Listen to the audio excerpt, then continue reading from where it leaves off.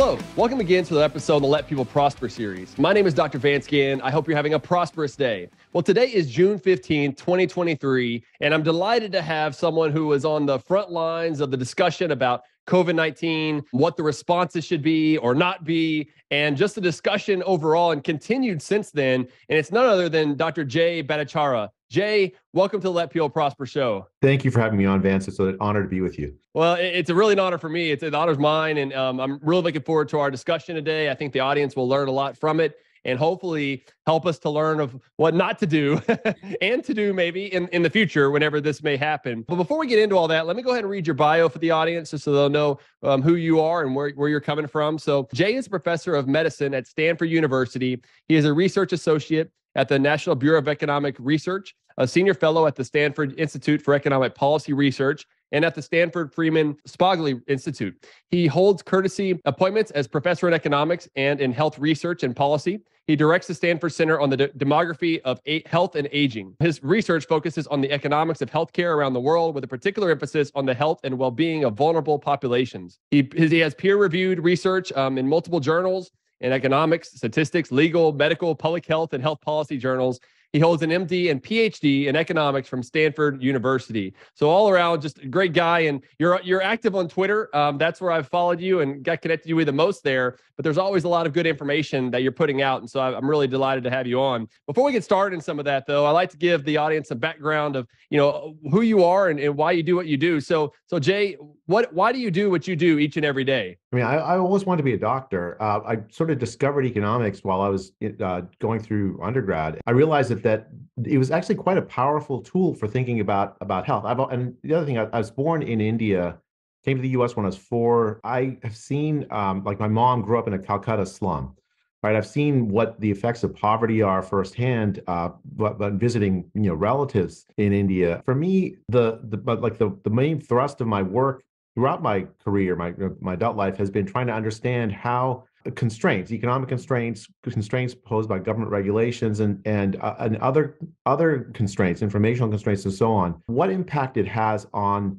the lives of the poor and the vulnerable of the world. And all my work is aimed at better understanding that and then helping develop policies so that we don't make the lives of the poor worse. Yeah, no, that's great. And I think it fits right into the work that I'm doing. And Let People Prosper is kind of my mantra that I've used a lot and made it my podcast, title. And it really is important. I mean, I also grew up from a pretty low income area of Houston, maybe not quite the same there, but you see people struggle so much. And part of that is economics and personal responsibility. There's a lot of different factors that go in. And what we don't want to see is that government's forcing us in the wrong direction, and so you've really got into not only the economics, but also as a medical doctor. How has your career been as a medical doctor? What do you mostly focus on there? Well, so I teach in a school of medicine. Now I'm in the Department of Health Policy. I was in the Department of Medicine for a very long time, but I don't see patients. I do research full time. I mean, I because of my PhD in economics, I know a fair bit about quantitative methods and statistical methods, and I applied them to asking a whole range of questions through my career, both in developing and developed countries, on how health, a whole bunch of various aspects of health. I mean, basically, if there's a interesting question having to do with data analysis, I'd be very happy to look into it. During the pandemic, I've focused a lot on the policies that we followed, the lockdown policies, trying to assess not just whether they were effective in stopping the disease spread. It turns out they're not particularly effective, but also but also on how widespread the disease really is, and then also finally on what impact have they had, the collateral harms have they had on the poor, the vulnerable, on children, on the working class people. And the picture it paints, Vance, is not a flattering one for the policies that we followed. I believe that what we've done during the pandemic is among the very biggest public health catastrophes in history, certainly in peacetime. And it could have been avoided had we thought more carefully about the trade-offs and the actual lived experiences and lives of people that these policies affected, rather than some ivory tower models that look at basically like Sim City like models, like where you play a video game, you keep people apart and the disease stops spreading. The life isn't actually like that, and unfortunately, a lot of the thinking in the pandemic was informed by very, very naive social science models and epidemiological models. And so I've been trying to, throughout the pandemic, tell people about the limitations of those models and highlight the harms that are being done to the poor, to children, and the working class. Yeah, no, it's great, and you're on the front lines of doing that, and you have been for a while. So I appreciate all that you're doing, and that doesn't come without risks. There's been a lot of pushback from the work that you've done over time. Unfortunately, as you're trying to outline what some of the key costs are. I mean, that is what economics is all about: is the scarcity, the trade-offs that are out there, the unintended consequences of the actions that are taken by people, and ultimately policymakers with their limited knowledge. The Hayek's knowledge problem, and I think when we go back and reassess what happened, I think that there were a number of failures, to your point, and the consequences have been catastrophic. One just recent tweet that you've had here recently, which I will put in the show notes page and hope others will go and check it out. But it's on a paper by Kevin Bordosh. Yeah. How did the COVID pandemic response harm society? A global evaluation state of knowledge review. And you provide a great overview. And there's even a nice chart here, I guess, figure 2, which goes through like each one of the areas: health, economy, income, education, food security, governance, environment. I mean, there are just tons of costly effects, the side effects of the actions that were taken at that time. And, looking at it, I want to dig into that some more. But just thinking about the time of the pandemic, I mean, the economy was flourishing. I was there in the White House as chief economist of the Office of Management and Budget from June 2019 to May of 2020. So the economy was flourishing. Unemployment rates were low. Poverty rates were the lowest on records. Real median household income was the highest on records. I mean, there was a lot of good things that were going on. And when this started to happen and we saw the spread of the virus, the COVID-19, the pandemic started in other countries, and we started to see it in the United States as well. There was more discussion that was taking place in the White House, in the Situation Room. I found myself a couple of times, talking to folks, and there was a lot of discussion about the uncertainty that was going to happen. How do you forecast where this is going to spread? To your point about the epidemiologist sort of models. And I was like, look, this stuff there's no way they're going to be able to do this with the models that they have. And if we come down to a situation where we're going to shut down the economy in some capacity, it's not going to work. That's not how behavior, human action works. And we're going to have some substantial cost. And unfortunately, though, you did have those like Fauci and Birx and others who took a different path. I'm not sure that they looked at the unintended consequences from an economic angle like we might. And so there was a whole different direction that was taken. But I wonder, from you on the outside, as you were looking at this, what were you thinking at the time? Well, I had a couple of thoughts. So first of all, in early March or mid-March, I wrote an op-ed in the Wall Street Journal because I'd been looking at the data out of China, this Diamond Princess cruise data, and so on. And it was really clear that the virus was more widespread than we realized. And I remembered back to the H1N1 swine flu days where, I mean, it was basically the same mistake. Like, we thought that the virus was sort of contained, and that meant that the infection fatality rate was really high because, very few people got it and a lot of people were dying. But it turned out in the H1N1 days and swine flu days that when people did studies of how widespread the virus actually was by looking at antibodies in the population, they found that it was, 100 or 200 people had already been infected that people didn't know anything about per case. So I had that same idea that in this pandemic, I thought, well, maybe the virus is already more widespread than we realized in mid-March. I wrote an op-ed and I did a study in Santa Clara County, and another one in LA County, another one with Major League Baseball. And we found that was actually the case. There's 40 or 50 more infections per case that had been identified to date. And that meant the infection fatality rate was 2 out of 1,000, not the 3 out of 100 that the World Health Organization was saying at the time. At the same time, I was also thinking about exactly what you said, Vin.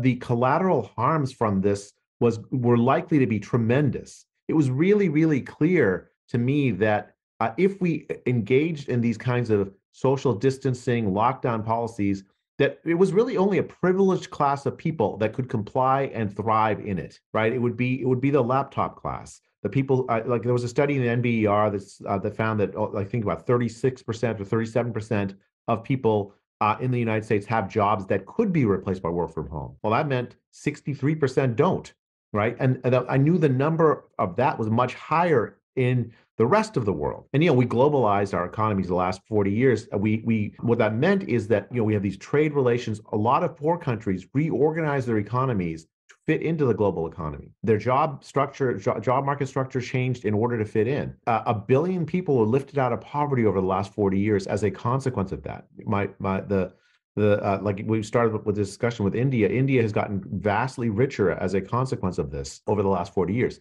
The effect of the lockdown essentially was to renege on those promises, and I could see that the pointy end of the lockdown was going to be some guy in a poor country who makes a living, barely makes a living, loses his job, forced into dire poverty. That was coming. I could see that from the scope of the lockdowns.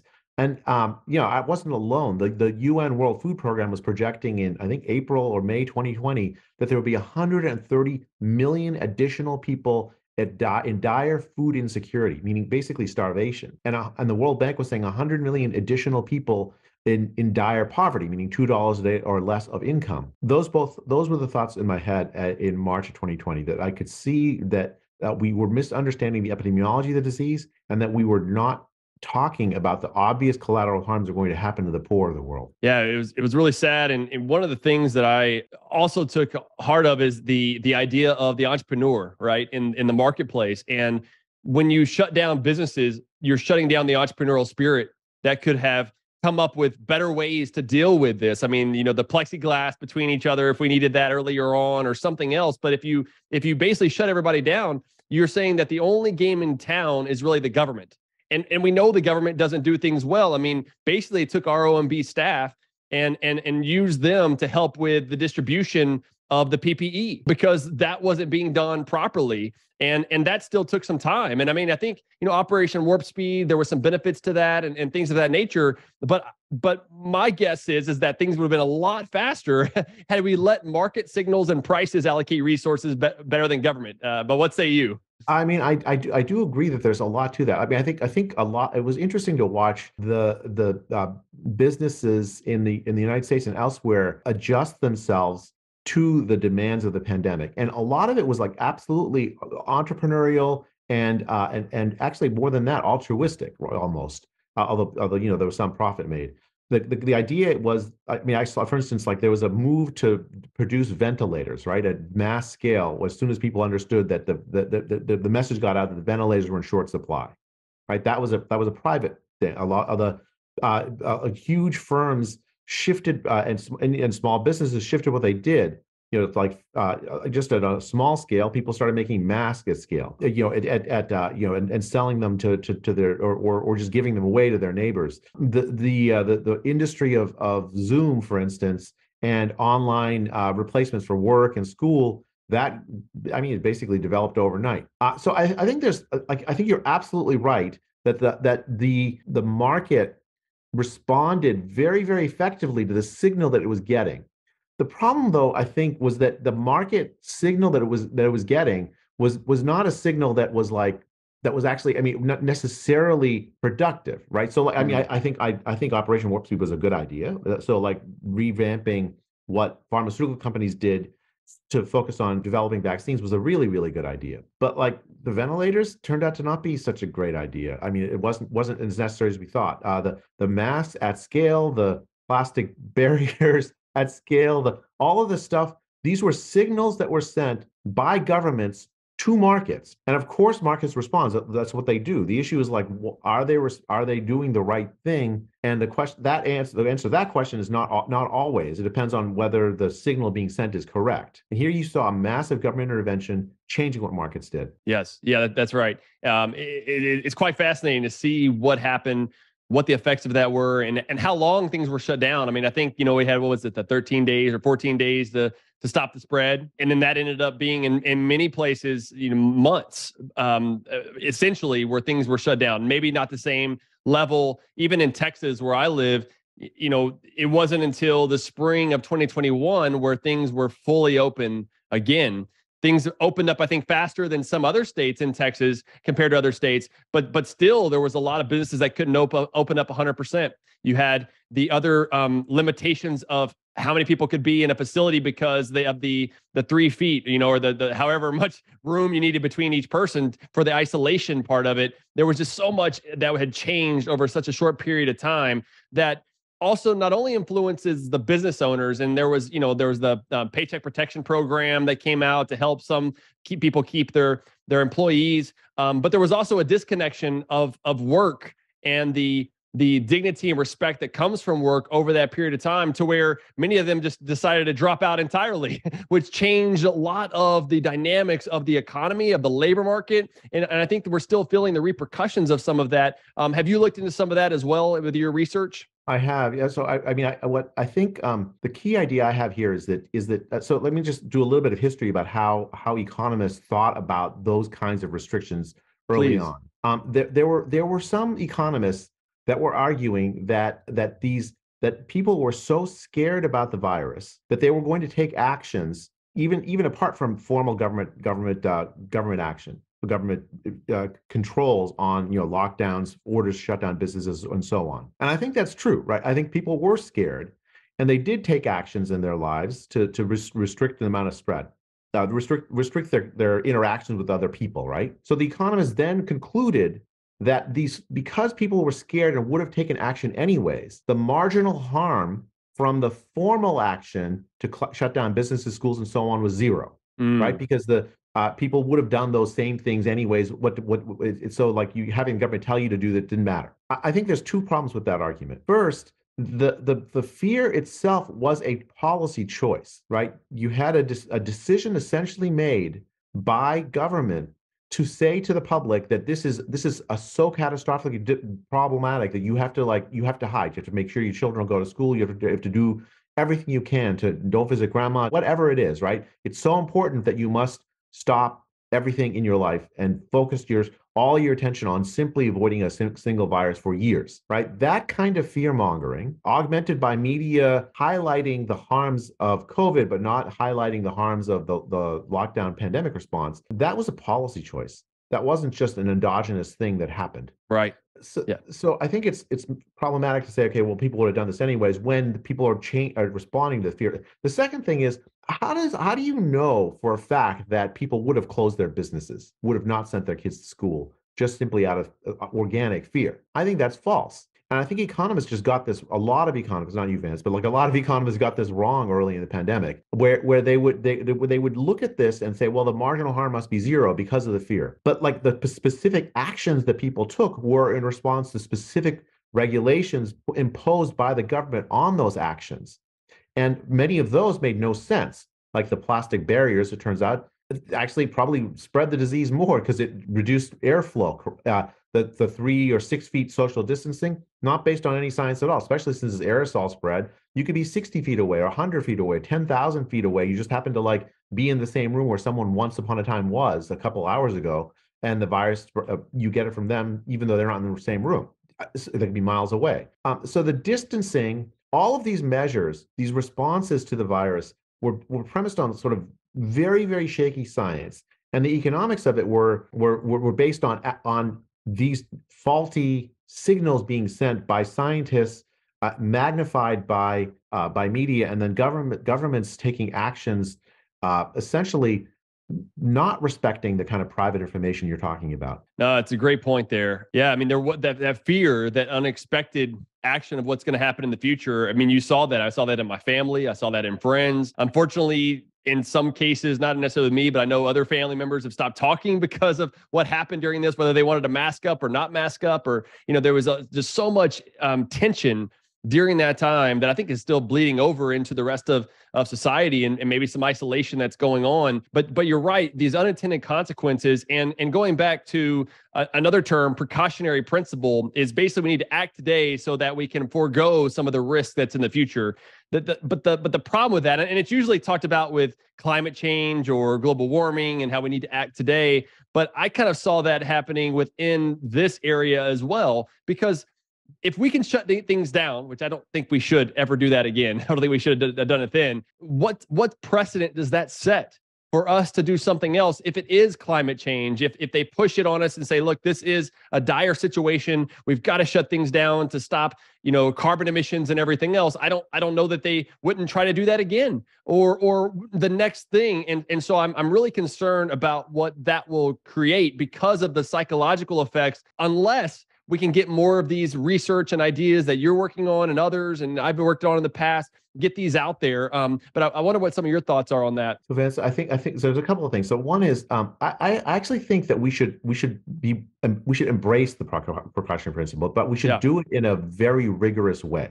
Yeah. Right. So for instance, in this pandemic, people justified the lockdowns on the precautionary principle, but it was a very inadequate application of the precautionary principle, right? So you have an uncertain risk about the world. Like in this case, it was what's this virus? What's it going to do? Who's it going to affect? So on and so forth, right? Put yourself in March 2020. You mentioned uncertainty in the Situation Room. I mean, that is normal. That's not what decision making is about. All right. So in that situation, what does the precautionary principle buy you? It says, well, there are people who have thought about this and have given you the worst case scenarios. They've given you some probabilities associated with them. They've given you the worst things that could happen. Fine.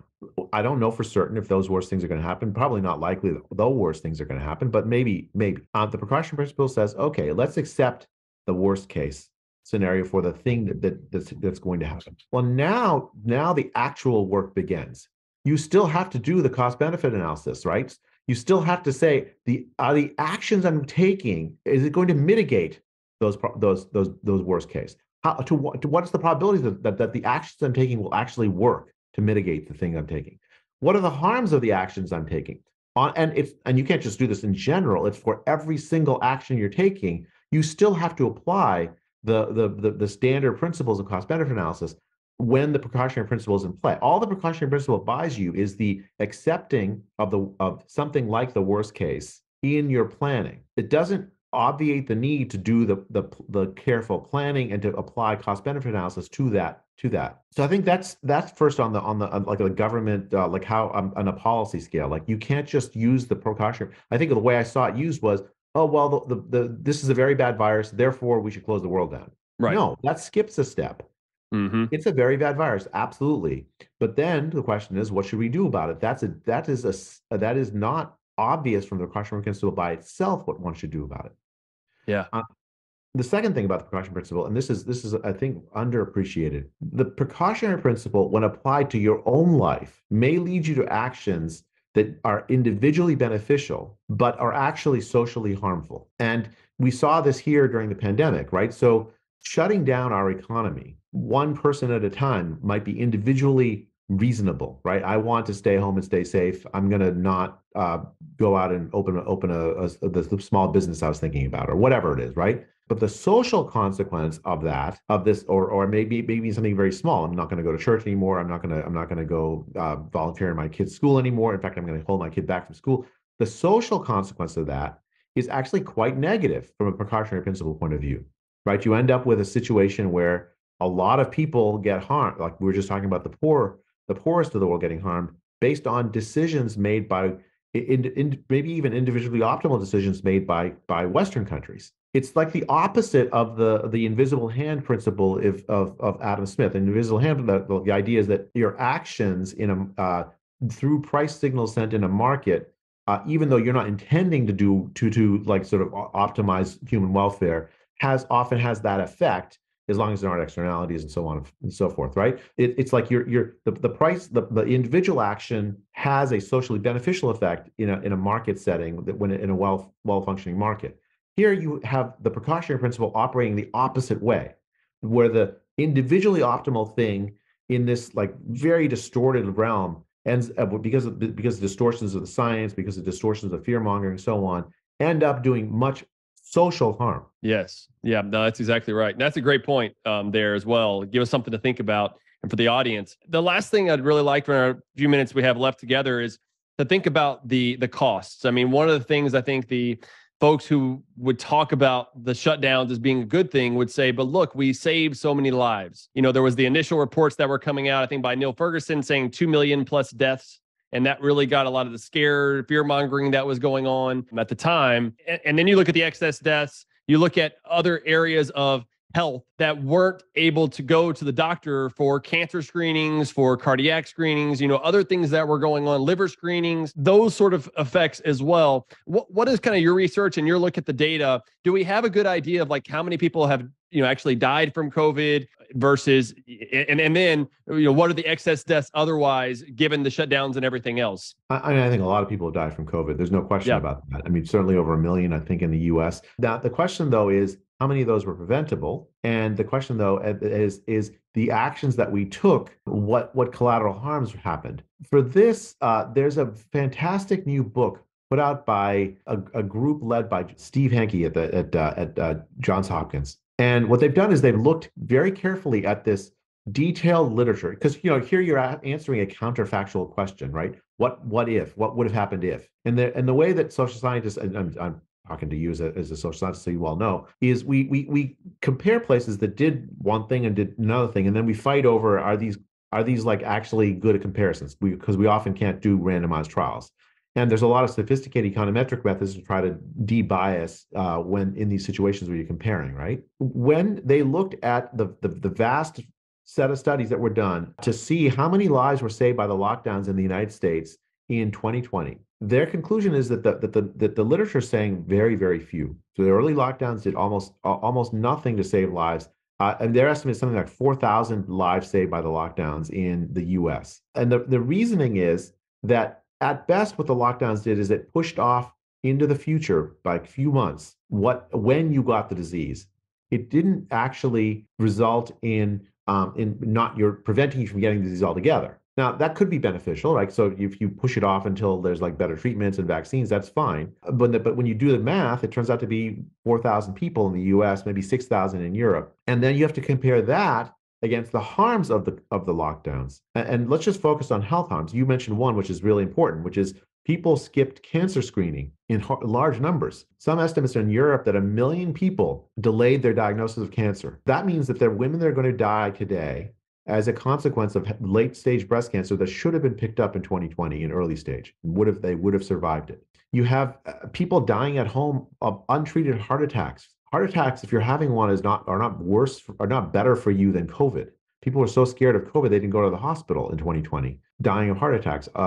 We told people to stay home and essentially lead an unhealthy lifestyle. Don't go out, don't exercise. Your neighbors are dangerous. Don't socialize. We have a pandemic of isolation. Huge numbers of older people died of loneliness in the pandemic, especially in nursing homes and care home settings. So, it was incredibly short-sighted, even from just a health point of view. The numbers there are catastrophic. And if you look, for instance, if just death, all-cause excess deaths in Sweden are lower than almost the whole of the rest of Europe and vastly lower than the United States. And they didn't lock down. They didn't panic their population.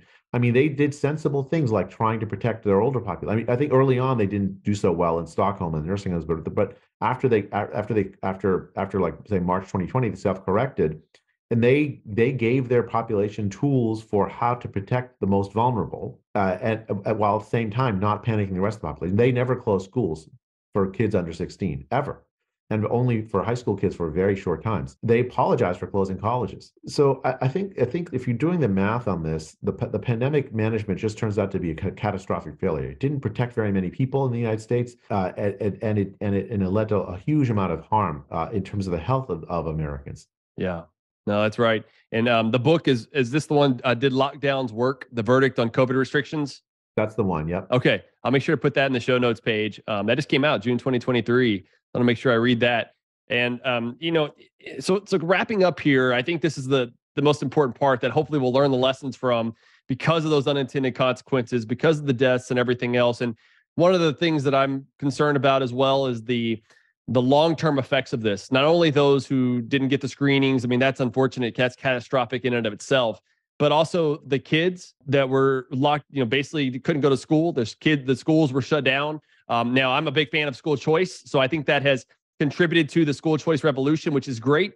But unfortunately, there's going to be a lot of learning loss that has happened, that already has happened, and will take time for many of those kids to regain. And as we know as economists, that's learning loss, that's income loss, it's a catastrophic event also for them.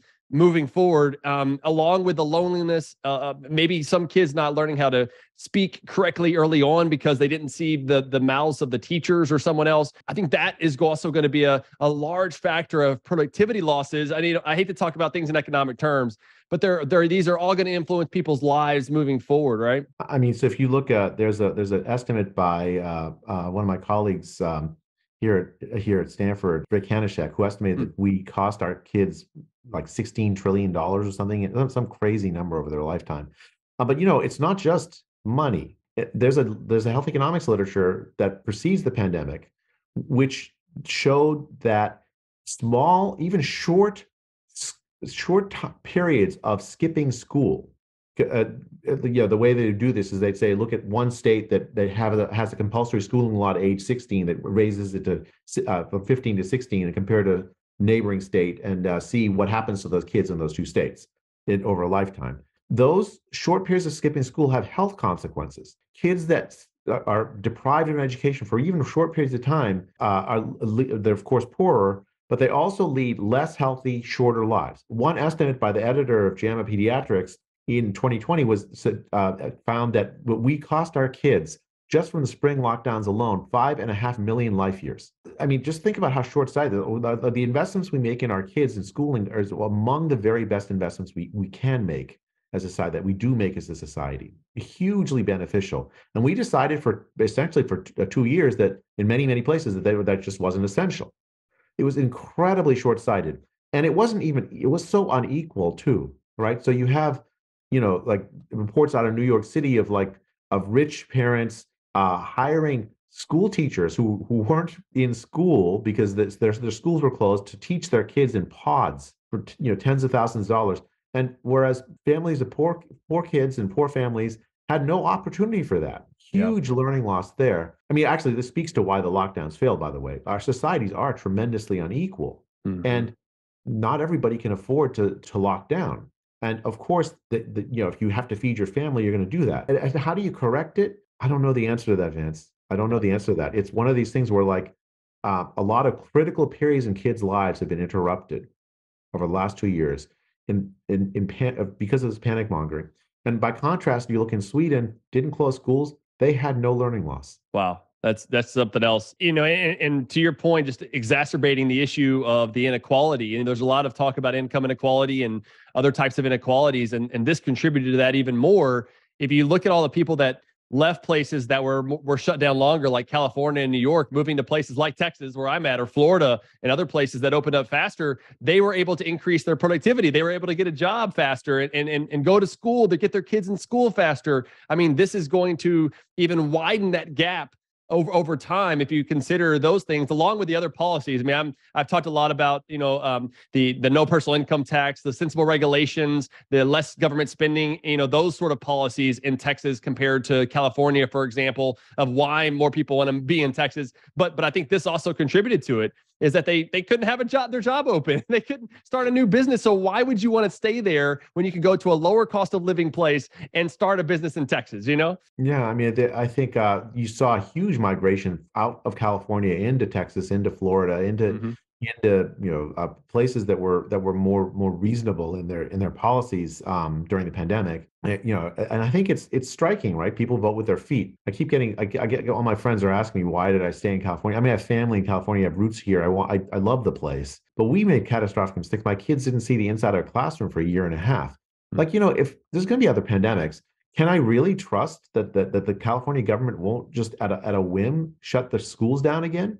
I mean, when other places they are not doing it and they're not seeing catastrophic effects that are predicted, I just don't. How do you plan around that? How do you make a future around that? A lot of the decisions, investments that we make in our lives, opening a business, getting a new job, getting married, whatever, having kids, sending to school, that depends on some certainty about consistency in government action. And when the government can act in this very, very inconsistent way, on the one hand saying investments in schools are important, and then at a whim, basically at a whim, I mean, essentially based on panicked overreaction, shut it down. Well, I have to plan for the future differently than when I understand that certainty that I used to have about, well, okay, the schools are always going to be there for my kids. Well, it's not true. Yep. Yep, that's right. Well, we've covered a lot of ground here, Jay, and it's really been a pleasure talking with you. I'd like to leave us maybe on an optimistic note, if we could. Are there things that make you optimistic about the future, to where we will be able to let people prosper, even though we have some of these challenges along the way? Vance, I have to say, I'm generally an optimistic person by nature, and and of course I share your commitment to wanting to provide opportunities for prosperity for everybody. But I have to say, I'm not like, I've been watching what's been happening in the United States regarding the lessons learned from the pandemic, and I'm at this point convinced that if another virus floats around, we will shut down again. The lessons we've learned have been actually quite negative. Like, we basically thought, like, the people that pushed the shutdowns, they look at the failure too, but their reaction is, oh, we just didn't shut down hard enough, fast enough. And I think I think that frankly, I think the next presidential election, this should be a central issue. I guess, let me just leave with an optimistic thing. The optimistic thing is, I think it will be a central issue in the next election, right? You have candidates in both parties that have made opposition to lockdown a central part of their campaign pitch. But at this point, I think it hangs in the balance. Where will Americans come down on the verdict of the last 3 years? And if Americans come down thinking that we just didn't do enough, we didn't push hard enough, I don't see how a liberal democracy survives a pandemic, essentially like a continual threat of pandemics, where government emergency action becomes the norm. On the flip side, I can see a future where we reject it, we accept ethical constraints on public health behavior, and we make a recommitment to basic investments, entrepreneurial investments, but also investments in children, in the poor and the working class. I think that's possible, but I think we are at a crossroads now. We have to decide. Yeah, no, I agree with you. I'm also an optimistic person, but there's a lot of pessimism out there. I mean, one thing we didn't even get into as much today would have been all of the increase in government spending and the new policies and the regulations and the national debt, that soared during this period of time, which is going to haunt us now and our kids and grandkids for the future, along with these other types of shutdown potential policies. And so there's a lot that we still need to learn, Jay. I'm glad that you're on the front lines continuing to research this. I look forward to working with you in some capacity as we learn more about this and try to prevent this shutdowns from happening again. God bless you and your family, Jay, and thank you for being on the Let People Prosper show. Bless you too. Thank you, Vance, for having me. Thank you so much, Jay. And for the audience, I hope you enjoyed our discussion today. Please leave us a 5-star rating if you did, and subscribe wherever you get your podcast. And until next time, let people prosper.